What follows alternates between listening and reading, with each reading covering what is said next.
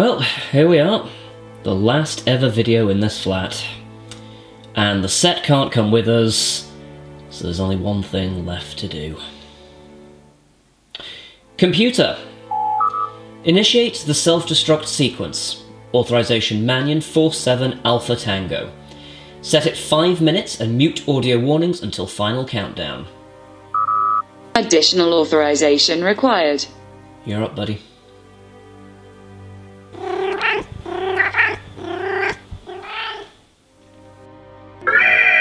Warning, auto-destruct has been initiated. Detonation in 4 minutes and 55 seconds. There will be one additional audio warning.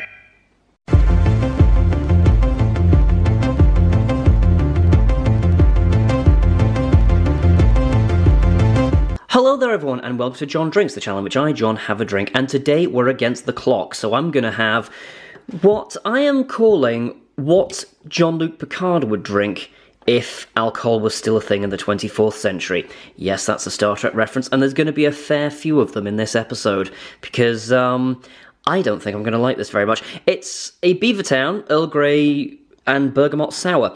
I like Earl Grey tea, I don't like sours very much. Probably doesn't help the fact that it is out of date.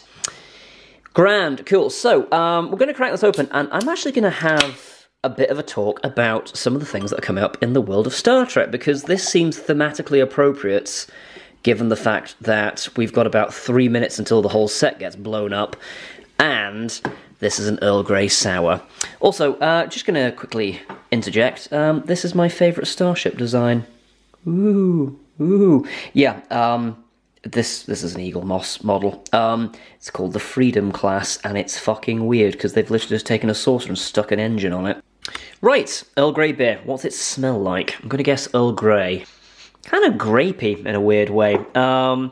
Kind of smells a little bit like those, sort of like cheap sours shots, almost. Not really get much tea off of that. Kind of, yeah, bergamot, definitely. Sort of a weird kind of tangerine, orangey kind of a thing, but Earl Grey, not so sure. Anyone who's watched these videos before will know that I ain't a fan of my sours, so I'd imagine this is going to be over quite quickly. Oh, well, Do you know what? As a sour, it's not the worst thing in the world, but, oh, man, I can't get into this style. I'm not hipster enough.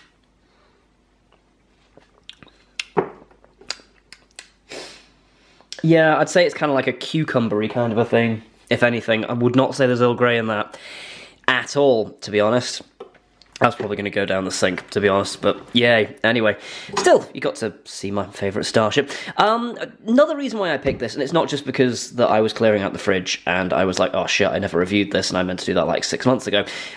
They recently announced that they were going to be making a Star Trek Picard series, and they released, well, I say released, there's a clip of it going around online, and it looks like they're kind of going down the sassy humour route, which is kind of odd, I suppose.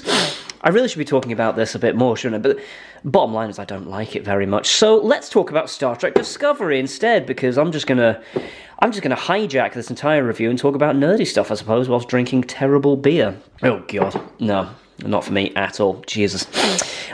So yeah, Star Trek Discovery Season 2. That was actually quite good. Actually, I really fucking liked it. I really like Christopher Pike, and I really like what they did with it. Also, that scene where he sees himself... Spoilers. That scene where he sees himself in the wheelchair. Holy shit! I still can't get it out of my mind. That's amazing. And I really like the final. I know a lot of people, particularly Trekyards, have a lot of problems with it, and I totally get it. The fight made very little sense, and the Enterprise was totally like a clown car with all those shuttles coming out of it, but I liked the scope, and I liked that it was just a big, whizzy-bangy, fucking circle jerk of nonsense. God, it actually gets worse the more you drink of it. How is that even possible? God. It's like vinegar and tea had a baby.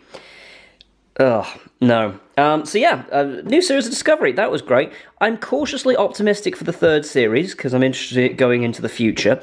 And I'm also looking forward to the Picard. Shit, I've only got 30 seconds left. Fuck. Okay, right, cool. We have got to go. Mo, gotta go.